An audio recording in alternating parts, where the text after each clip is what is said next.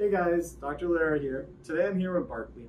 Barkley is a 14-year-old male intact mixed breed dog, and he's coming in for a history of having difficulty rising and kind of slinking in his back legs. If you come over here, Abraham, you can see he's not really holding his legs up very well. And so sometimes this could be associated with potential intervertebral back disease or spinal cord issues. This also could potentially be considered associated with hip dysplasia. That's something else that would be a consideration. And so with this particular patient, after doing the exam, I don't really find that Barkley has any evidence of pain in his back, really, or in his hips. And so then you start running into more neurologic diseases. And so one of the diseases that comes to mind would be something called degenerative myelopathy. Degenerative myelopathy is essentially the dog version of ALS.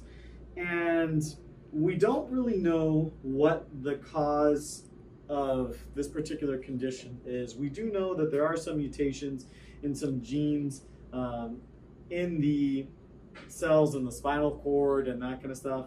And there are some genetic tests that can be done. We had talked about doing genetic testing when we were talking about one of my other videos about doing genetic testing on your dogs to see what kind of breed they are. I didn't really care so much what kind of breed your dog was, but rather the diseases that they were more prone to. And so the degenerative myelopathy is one of those conditions that is something that can be tested for. University of Missouri does have a test that they can go ahead and do to check for patients that if they have the genes that actually have for degenerative myelopathy, but it won't necessarily give us a firm diagnosis. What I would do is, and Abraham, if you want, I'm just going to go ahead and put Barkley back. So if you just want to follow me, I'm going to pick Barkley up. Let's see here.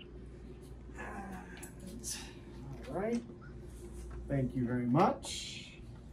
All right. We're just going to put Barkley back in his run just so that he's comfortable. He's got good flooring. And if he wants to move, he can move. And if not, no big deal. I'm going to head back to the computer screen. Don't move so fast, old man. So it is something that, like I was saying before, could be associated with either hip dysplasia. If he did have hip dysplasia, we would potentially look at seeing some issues with his hips, which would be obvious on our x-rays. Today we were fortunate enough that the owner allowed us to do x-rays on Barkley. And so that was something, when we come over here, we go to the viewer and we rotate this. He does have some hip dysplasia, but this is not the worst hips that I've ever seen by any means, especially for a 14-year-old dog. So speaking about ages, the typical ages for, or the range of ages for dogs developing degenerative myelopathy, or DM, would be anywhere between 4 years old to 14 years old. It's typically seen in dogs between 8 to 14 years of age. They have seen some German Shepherds as young as 2 years old that have been diagnosed. The breeds that are more common are the Corgis. There's a lot of studies being done in Welsh Corgis. Their Boxers are another one of the breeds. There are a few different breeds that are actually, we see this more associated with. German Shepherds is another one. And so, going along the lines of diagnosis, when I'm not able to elicit any sort of pain in his hips, nor elicit any sort of pain along his back, then we go ahead and start having to assume what the other potential diagnoses are. When we did x-rays on his abdomen, we can see over here, there's no evidence of any sort of arthritis or narrowing of the the intervertebral spaces. But the one thing is that I do notice an arch in this area right in here. And so I'm going to wait for the radiologist to go ahead and comment on this. whenever we do x-rays, we do, I want to say 98 to 99% of the time, we do send our x-rays out to a board-certified veterinary radiologist. It's unfair for you to expect your general practitioner or veterinarian to know everything there is to know about veterinary medicine. So what I do is I surround myself with a team of experts who, once stuff starts to get outside my lane, I can go ahead and say, hey, the ball's in your court, what do you think? It's not so much about not being smart enough, but it's more about being smart enough to know when stuff is outside your comfort zone and then getting somebody else involved. And so I would much rather have somebody who looks at x-rays all day long, spent an extra 3 years in training to go ahead and review the x-rays versus somebody like me who, even on my busy days, I might look at a few x-rays a day. These people sit there and look at x-rays all day long. So I'll be curious to see if they have any sort of comment about what the backbones look like in this area.